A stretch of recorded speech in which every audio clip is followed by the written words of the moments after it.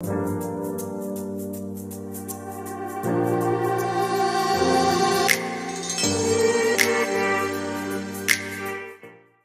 if a system is represented using differential equation of this form, d cube y by dt cube plus 3 d square y by dt square plus 6 dy by dt plus 7y is equal to 10 of u. So over here this u is the input variable and this y is the output variable. In order to create a state model from this differential equation, we need to identify the number of state variables. The number of state variables is equal to order of system, and if a system is represented using this type of differential equation, its order is equal to the highest order derivative. Over here this is equal to 3, so the order of system is 3 and the number of state variables are also equal to 3. So now that we have identified the number of state variables, we will be finding their value. If we equate y is equal to x1, here x1 is the first state variable. This y is differentiated with respect to time over here and written like this, dy by dt. If y is differentiated, then that means the first state variable is also differentiated. Let's write it like this, x1 dot, and equate it equal to x2. This x2 is the second state variable. Now dy by dt is again differentiated over here and written like this, d square y by dt the square. If this dy by dt is differentiated, then that means x2 is also differentiated. Let's write it like this, x2 dot, and equated equal to x3. Now again this d square y by dt square term is differentiated with respect to time and written like this, d cube y by dt cube. If this is differentiated, then this third variable is also differentiated, so we write x3 the dot over here. Now that we have calculated the values of state variables, we can replace them in the differential equation and we would get this d cube y by dt cube is equal to x3 dot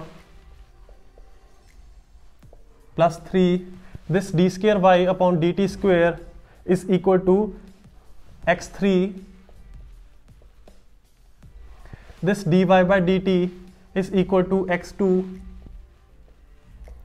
plus 7. This y is equal to x1 is equal to 10 of u. So if we take this x3 dot in the left hand side and move all these variables in the right hand side, we would get x3 the dot is equal to 10u minus of 7x1 minus of 6x2 minus of 3x3, like this. Also we know that x2 the dot is equal to x3. x2 the dot is equal to x3, which can be written like this, 0x1 plus 0x2 plus 1 dot x3, like this.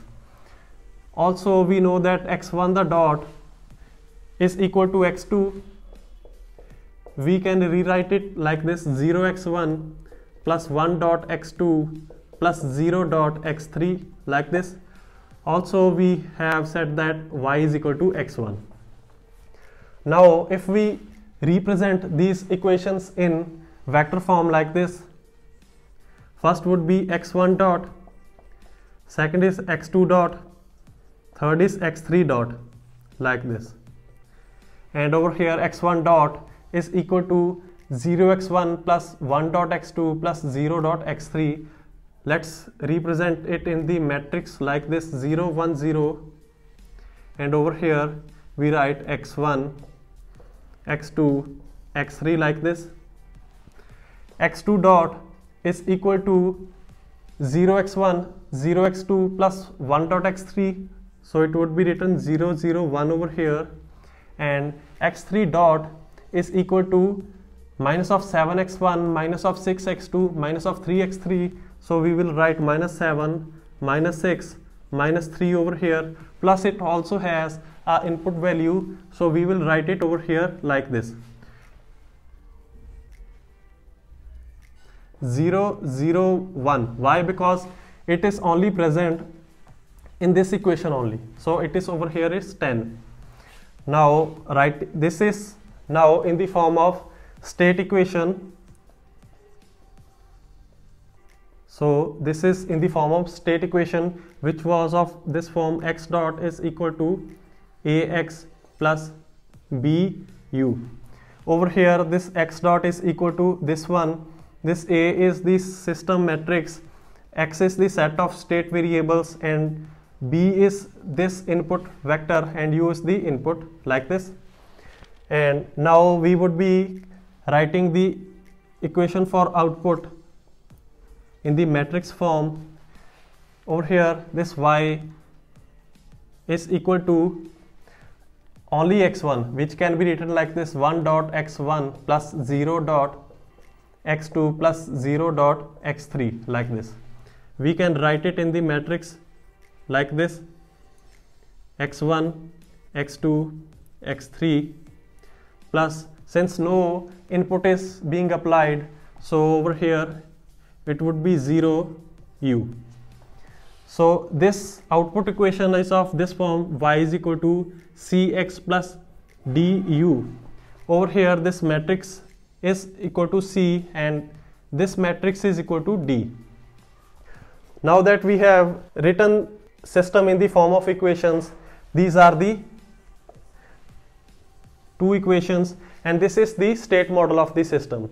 Now that we know how to create a state model from differential equation, we can easily create the state model from a physical system.